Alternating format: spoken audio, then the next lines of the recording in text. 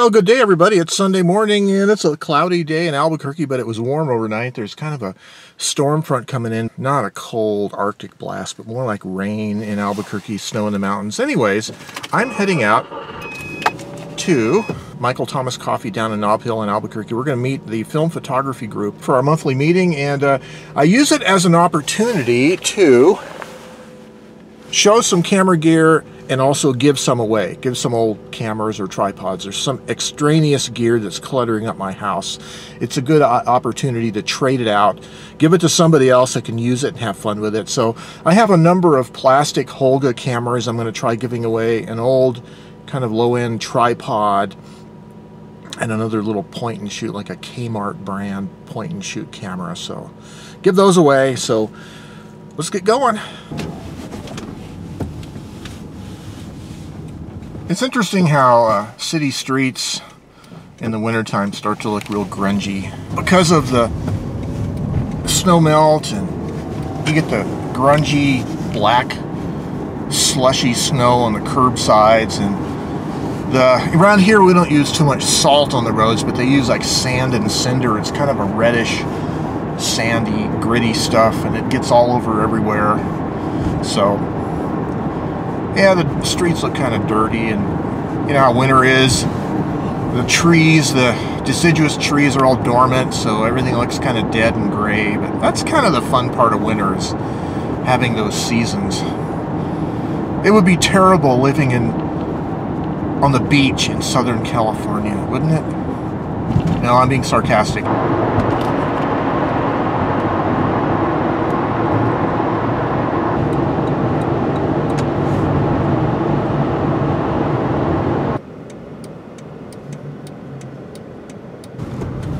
Well, Nob Hill looks a little empty on a Sunday morning, and it is. Not so busy.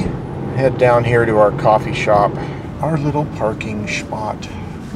Actually, I'll go down one more.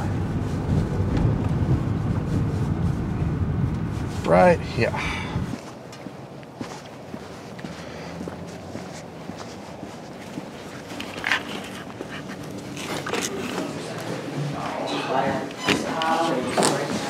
Oh, look at that. So we're at the film photographers meeting. Everybody wave. Hi. Hi. I'm just doing a little vlog here. We're at Michael Thomas Coffee, and we have cameras and photographs and prints. A little overexposed. This was my Instax wide, so you can't really see the artwork. You'd have to darken it somewhat, but it actually got the table fairly nice. And that's at Western New Mexico. Yeah, so we're going to spend a couple hours here geeking out on photography. Well, we had a great meeting here at Michael Thomas Coffee. We had a really good turnout for the New Mexico Film Photographer Society, and a lot of sharing. And look, we have a whole table full of used coffee cups and everything. And there's also typically kind of a gear exchange. Somebody brings an old camera or related photo gear, and I brought some cameras to give away, and other people brought some stuff. So everybody had a good time, and we're really excited about this group. We're getting a lot of interest in it. So it was great. It was fun. Until next month. It really reminds me that I need to get off my duff and start doing more film photography, at least more printing of some kind.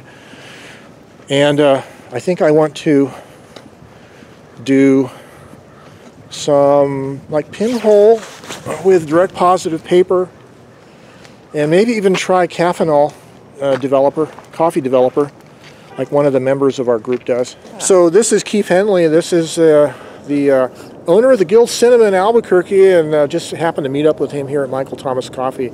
Keith, what are you going to be doing here?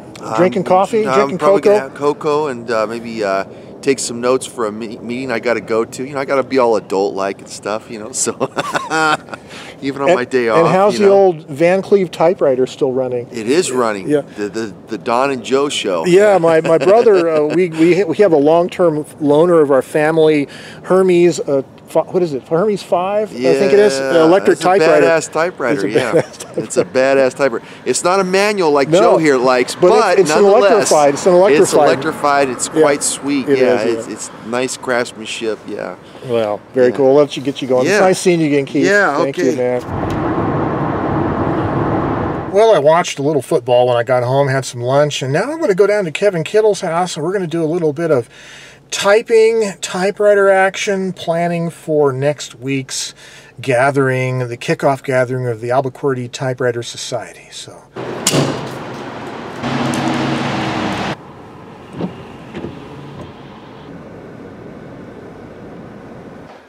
Oh, I'm down here at Kevin's, and hey, we got ourselves a dining room table full of typewriters. We're going to be doing a little bit of planning and strategizing and for the meeting next week, and also we're going to design a form, a membership form to be typed on typewriters, etc. So here we go. We got some typewriters set up here, and we're going to have some typing fun.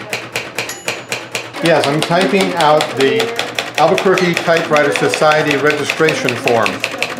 And so the reason we're typing is because obviously we use typewriters to write with, and so we can use them also to fill out forms. And then once I've created this form, then I will have the people that are registering for the Typewriter Society give them instructions so that they can create their own registration form and then fill out their registration form all with a typewriter. So that's the goal with all of that stuff. And so we've come up with a little exercise. A little exercise. People using typewriters in a old-fashioned way, I guess you could say, but also in a new-fashioned way. Yeah, that's cool. And so we have the information about Invis people and all that stuff. So what I'm doing on this part here is filling out the form, writing the number of spaces and things for them to type on and stuff like that so that I can make the instruction sheet. Very cool. Thank you. So that way we don't have to use a computer printer to write a registration form. Yeah, it doesn't make any sense, does it? Yeah, it doesn't make any sense. It's just a contradictory. Well, it's the next morning, and had a good time at Kevin's yesterday afternoon. We got some good planning done. I wrote out a piece pertaining to kind of almost a two-pager, well, a full page, two-column thing on our meeting agenda for next week's kickoff of the ABQwerty Type Writer Society, and questions that we might have for the group, what's their interest in typewriters, etc., and a lot of just ideas like that. Kevin worked on the membership form, and he's going to have pre-typed forms, and everybody just types their name and contact information in them. We were also brainstorming a little kind of a logo for our society, and we kind of hit upon the idea of using just TypeScript to make our logo.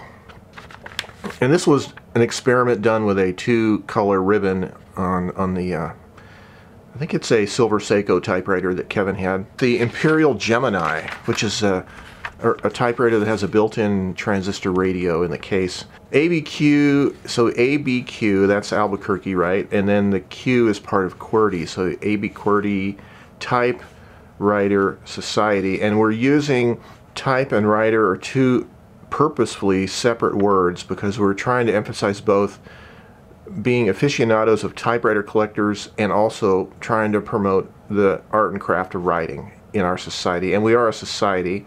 We would hope to be a society. And then we've done these little underlines, parentheses, and moving the carriage back up one line and another underline. So it's kind of the capital letters, the beginning of each word, are surrounded by these little circles that might represent keycaps, right? A round keycap of an old style typewriter. So that's kind of our logo that you can do with a bichrome ribbon. So I'm real excited about our kickoff meeting. Tomorrow, which would be Tuesday, Kevin and I hope to meet over at the coffee shop in the morning and get some final things set before next Sunday's meeting. So in other news, there's a local school teacher who contacted me last week, and he's interested in getting a typewriter for his classroom and also perhaps one for himself. So we talked on the phone yesterday, and I've kind of decided that what he probably needs is a 5 Series Smith Corona, and I have a couple of those in my collection. I also have a 6 Series Galaxy 12. So I'm going to offer one or more of those for him to decide on taking, and he's going to meet us next week, next Sunday, at the kickoff meeting of our ABQwerty Typewriter Society. So I hope to see him, and hopefully we can get him set up in a typewriter. And this reminds me, I need to mention that one of the real inspirations for our fledgling little typewriter society in Albuquerque is Austin Typewriter Inc. And if you haven't been listening to them, they have a great podcast that they've been putting out. And I have learned a lot and gained a lot of knowledge, and also gotten inspiration for ideas for what we might want to do with our society based on what they're doing. One of the things that their society is doing is they are doing a letter writing campaign to veterans, to service members overseas, using typewriters. I think it's a great idea. And I also see similar ideas that we could do, for instance, outreach to schools, classrooms. We could do presentations on the typewriter, about typewriters, and maybe also senior centers. Seniors love, I think they love the memory of the typewriter from their earlier years, and we might be able to do stuff like that, which would be a cool thing to do. Oh look, I have mail. So one of my Christmas presents was this jigsaw puzzle that's camera themed. And I sat here last night, later than I should have, working on this jigsaw puzzle, my wife and I both, and got a pretty good start on it. I think we might get this thing licked here in a day or so. So while I was at the New Mexico Film Photographers meeting yesterday, one of the guys was giving away some black and white magazine issues, and I happened to grab one. So this is always fun to have and to look through and see the great work that other people are doing. But wait, there's more. I took my Fujifilm 210 camera, which is, getting out of the bag here, which is the Instax wide format camera. That's the older camera, and I like these little 3x5 file card boxes that you can buy at the office supply store, because you can store your little Instax prints in them. And I have a number of prints that pictures I took at the meeting to scan and put online on Flickr. So anyways, everybody kind of enjoyed this having this camera, and a lot of guys at this meeting had not had the opportunity to play around with Fuji Instax or see the quality of the pictures. So it's a good opportunity for them to see that and see how it works, and who knows, maybe we have a few converts to Fuji Instax. Okay, this is Joe Van Cleve, and this is not a vlog.